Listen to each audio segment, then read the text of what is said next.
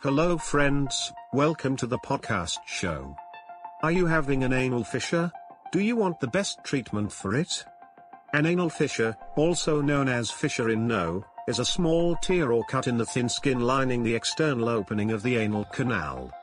Anal fissures develop with equal frequency in both sexes. It tends to occur in younger and middle-aged persons.